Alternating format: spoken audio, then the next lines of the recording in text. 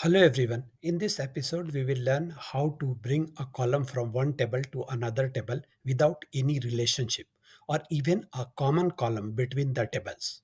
This technique is also called as cross joining. Let me switch to the computer for the demo. So let me show you the data table first. So here we have a two data table. The color, it has a single column color code, and the second data table is items.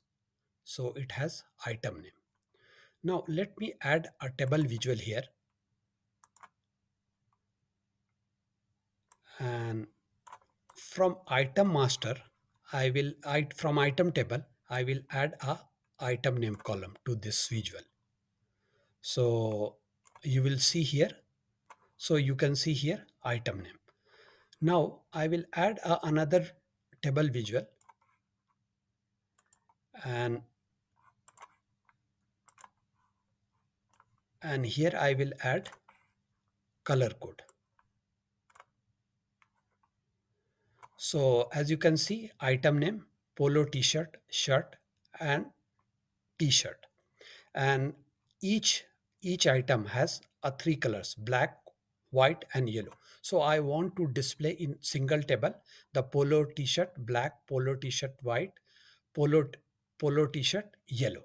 Okay, so now let me add a one more table visual, and from here I will add item name, and now let me add a color code also from the color table. So as you can see, error, can't determine relationship between the fields. If you click see detail, you will see can't display the data because Power BI can't determine the relationship between two or more fields. Okay, so we'll address this problem. So how to address this problem? We will go to the modeling tab, and from the modeling tab I will add a new table here.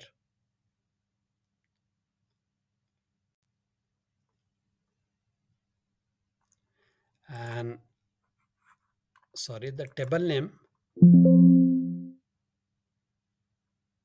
let me add one more time. Table name, new table, and here my table name is item master. Okay, now here I will use a DAX function, cross join, and first table name is items, second table name is colors. Let me close and accept this calculation, and now I will minimize this. And here you can see in your data model, let me minimize this, there is a new table is added that is called item master, and you can see color code, you can see item name. So in this visual I will remove the color code and item name, and from newly created table item master I will add a item name. So as you can see, the polo t-shirt, shirt, and t-shirt. Now I will add a color code here. So once I will add a color code, let me zoom in, and you can see the polo t-shirt black, polo t-shirt white, polo t-shirt yellow. Similarly for the shirt and t-shirt. So this was the requirement because each item has three colors: black, white, and yellow. That's all for this video, and I request you to please subscribe my channel. Thank you for watching.